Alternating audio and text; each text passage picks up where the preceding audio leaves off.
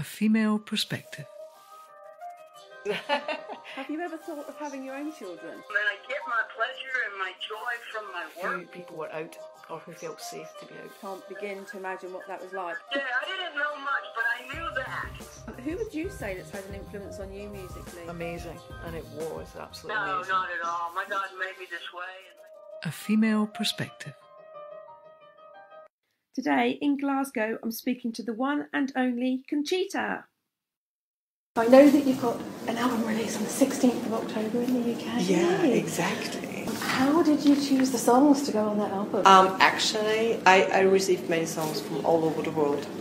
And for me, a song got just one chance. I need to listen to it and it needs to touch me. And lucky me, I had more than just those ones to fill a record, you know. So I really got, side which would fit perfectly together, and I was definitely involved in the whole musical process. But as I said, I haven't released songs. So yeah, it's basically if it touched me or not.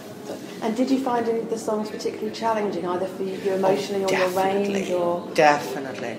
I mean, there's a song on the record called "The Other Side of Me," and it is actually written or inspired because of this very situation when I won. The name of the songwriter is Eric, and he's from Sweden.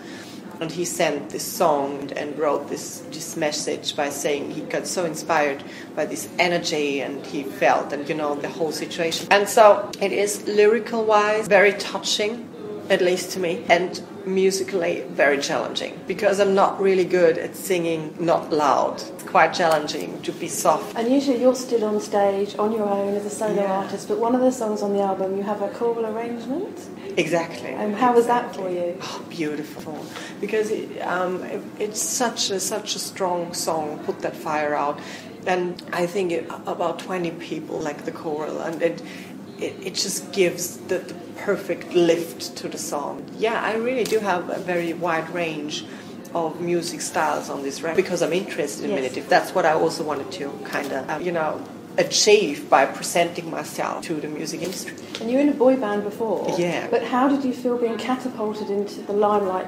You literally thrust almost overnight that mega worldwide. Yeah, I still can't believe it. As you said, I spent most of the time of my career being not successful, not famous. So it is a whole new situation, not something that I compensate in a year. So it's still so surprising to me that I receive awards, that people actually show up just because my name is on the headline. It's still so crazy, but I appreciate it, and it's beautiful. And I see that you don't really like the title of icon or role model. No, I don't. But you are in that position where people do look up to you. They do, and it is flattering, but it's hard to understand because at the end of the day I think it's just me, and I'm not perfect, and I say stupid things and I do things that you probably shouldn't do, but I kind of have to accept it, I guess, but it's touching. Do you continue to strive, push boundaries and challenge yourself within your music? Definitely.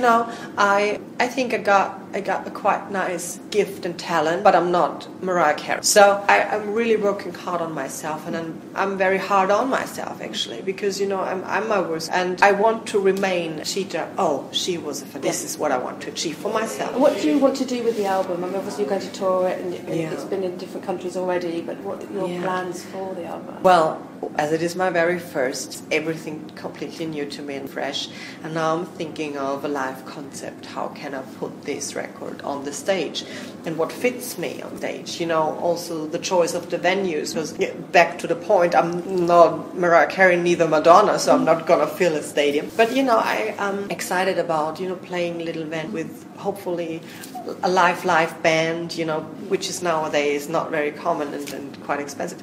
But these are the goals that I want to achieve for this record. Are you an interest in writing at all? Yes, I do. I'm working actually on my second album, and because as an artist I felt the need, I at least have to try it. I at least for myself I need to have that I can say that I wrote the song, whether it's good or not. But to have that done. And I started doing so, and now I have about 6. Which is just, you know, I feel that the creative process is now really starting. And you've got your autobiography. Yeah. How was it for you retelling, because I've read certain parts about your life, retelling your story? Yeah. You're still quite young, but you've had a lot happen to you in Yeah. that amount of time. Is it a difficult process? But I'm very young, and I denied to do it in the first place because I said, I'm just 26, what do I think to? But the publisher, they forced me to think about it, and I did.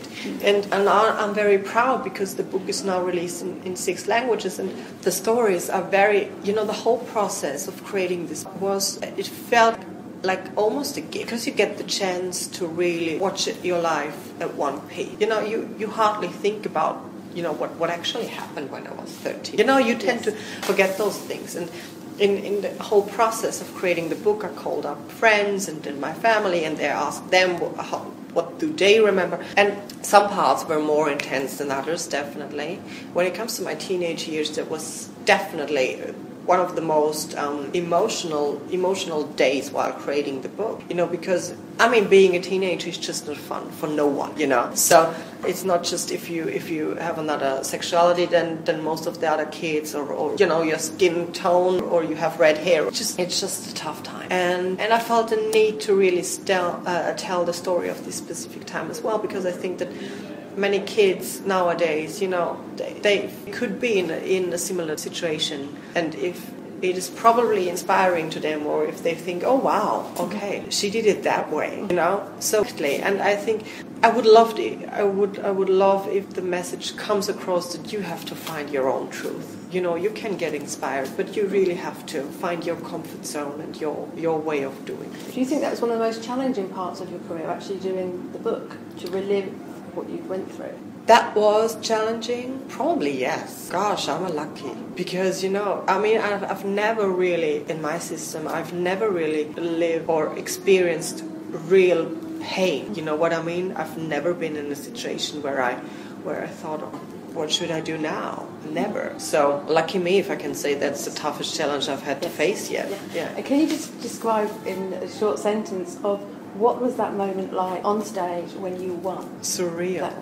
You must look back at it 100 times and think... I have to be completely honest, I don't have any memories through my eyes. I just know the pictures everyone knows, because I relived this moment by watching YouTube videos. And that's basically how I reconstructed this moment. So, what is next for you? Are you just going to enjoy the album? Well, I definitely will enjoy the album, to promote my record here. God, I'm just so thankful. Thank you so much, and it's been a pleasure to talk to you. Thank you.